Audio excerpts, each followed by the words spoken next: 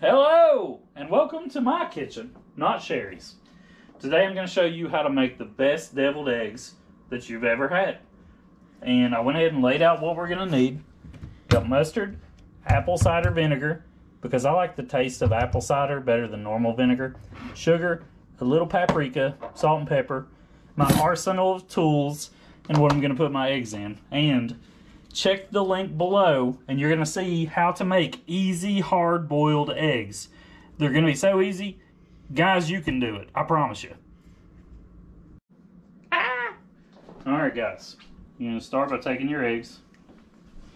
We're going to cut these bad mama jammas in half. You can put your innards in here. This guy is not wanting to come out. It's cool though. Now, I'm very picky, guys. I dried the outside of my eggs before I'm making these because I'm ridiculous. Would you agree with that? Yes. He does not allow me to make eggs. Yes. These deviled eggs are so good, she is not allowed to make them or touch them. She's pretty lucky I'm letting her look at them.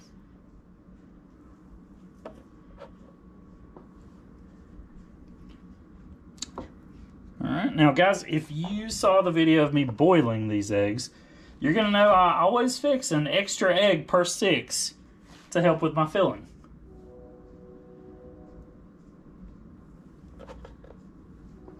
And that's what this ugly little dude is.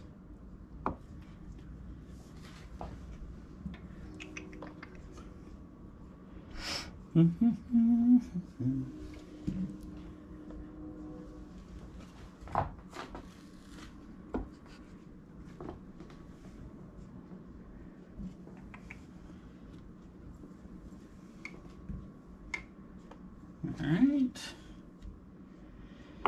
almost done cutting eggs, and like I was saying, these are going to be the best eggs at the picnic, at the reunion, anywhere you go, because they're going to be kind of sweet, and everybody's going to be like, who made those eggs? Because trust me, I have answered a million times who made those eggs. What are you doing with the ugly guy? The ugly guy is going to go to the side. We're going to chop him up after I get my mixture mixed together, because I don't want to pulverize the whites. Okay. So, we're done with that. Actually, I lied. We're not done with that. I'm very picky with this. We're going to go ahead.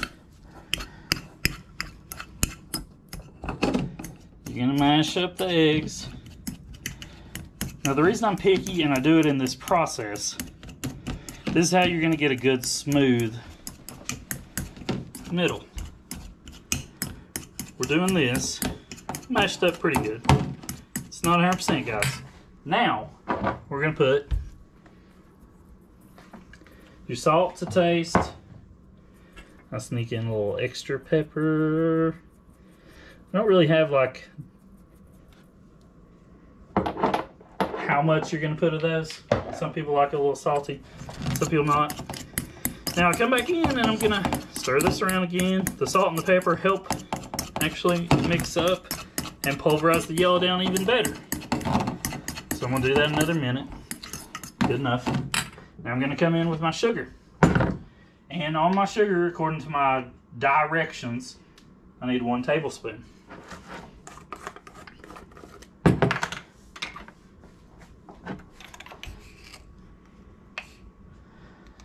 Now it is a tablespoon. Guys, my top secret is I go a little heavy. It's a little heavy on the sugar. But we won't tell nobody. That's secret right there.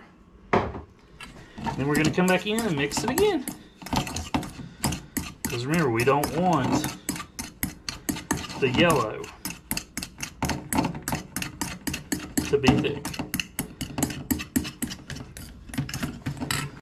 Okay. Guys, I almost forgot the most important thing for deviled eggs, the mayonnaise. So make sure you put mayonnaise in these or you'll mess them up. Alright, so time for our vinegar. You got a teaspoon of vinegar. Now guys, kind of like the sugar, I'm going to go a little heavy. So I'm going to pour over my bowl. And yes, that was a little extra. Don't tell nobody. Now on the mustard, it's a teaspoon also. Not a huge mustard fan. So,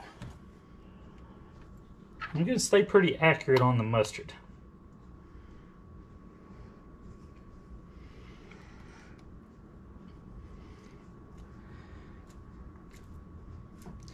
Now guys, the reason I put the vinegar before the mustard, if you see, if the vinegars went in the spoon first, the mustard comes out way easier.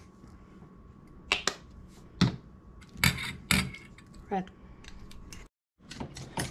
Alright guys, now I know it sounds ridiculous, but after the vinegar and the mustard, I come back in here and stir it again.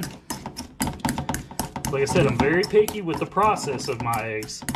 And I think if you make these eggs, you're gonna see that it's worth doing all this little extra.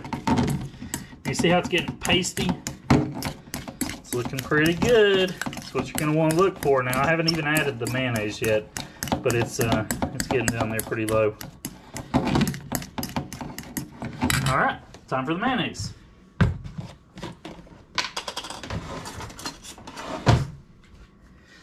Now this is gonna take 3 tablespoons. And it doesn't have to be accurate.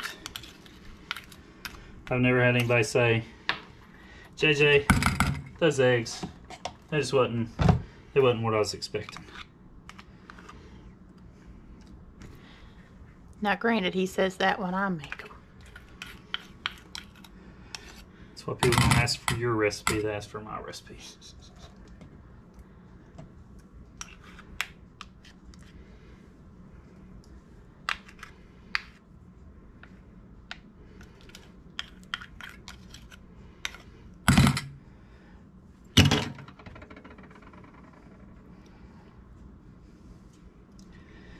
And guys, I don't like to use my finger to wipe off spoons and stuff. I'm very picky with food textures touching me. It's one of my weird quirks. So you'll probably never see me do it.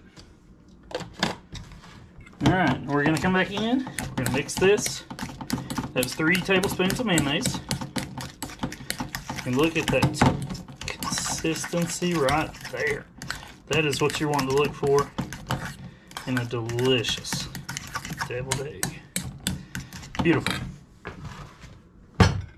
Now, I do want to scrape down your sides. I don't like it when people leave a lot of stuff in the bowl because it's just extra tasty goodness.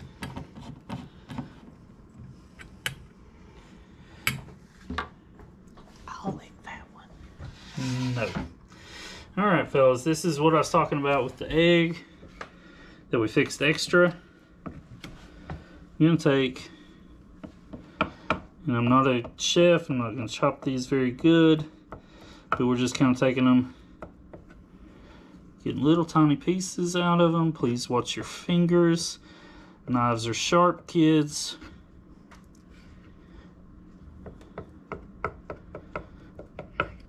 These don't have to be perfect. When you stir in the eggs into your mixture, it's going to make these a little bit smaller too, so no worries on that. Like I said, they don't have to look perfect. I get compliments all the time on my eggs. And they're not going to look 100% perfect. People don't want a perfect looking item.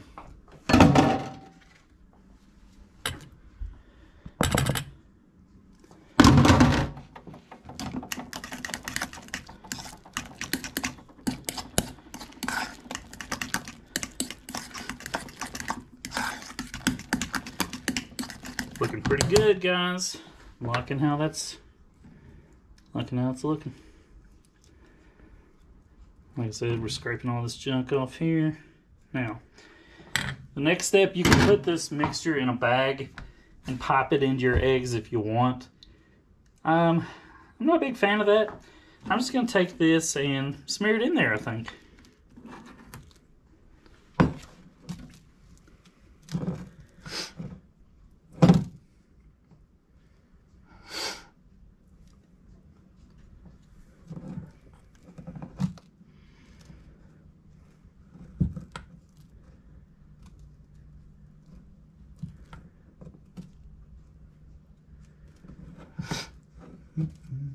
I think the best tasting eggs sometimes are not necessarily the prettiest ones.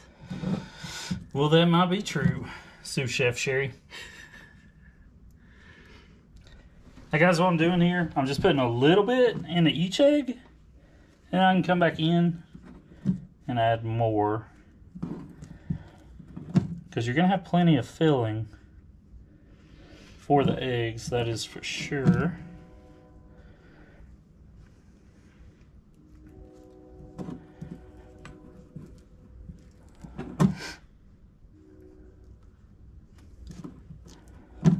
Alright.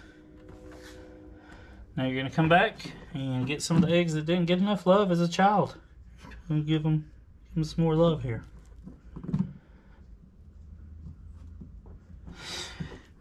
And if you sing to your eggs, they're going to be a little better. There you go. You can have some more love too. And you can have some more love. And you can have some more love. He needs more love. More love for this guy. He didn't get to watch Disney movies when he was growing up. That's my problem. He needs more love.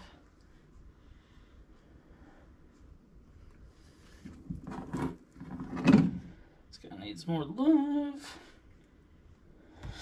Alright, we're pretty close, guys, to being done. Oh, he got a lot of love. He got a lot of love. We'll put a little more love on this guy. I think that's good.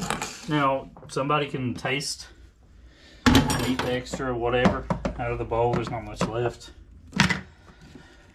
Now what you're going to do is take just a little bit of paprika and repeat that for the camera. Those are really good.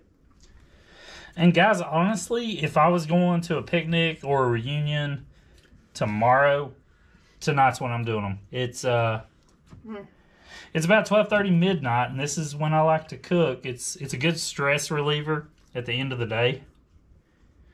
Just to get in the kitchen and do a little bit. But you'll make your eggs tonight. You'll take them tomorrow, and everybody will go crazy. You really will. They're so good. I've taken them to work, and I've got compliments. Family gatherings, I get compliments. If you make some, not mine. Yeah, a lot of people make deviled eggs, and they're just too vinegary.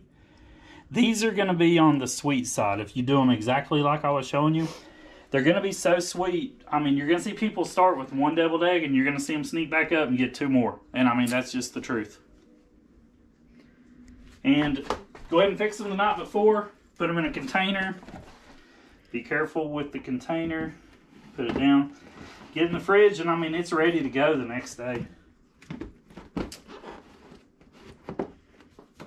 Voila. Thanks for watching.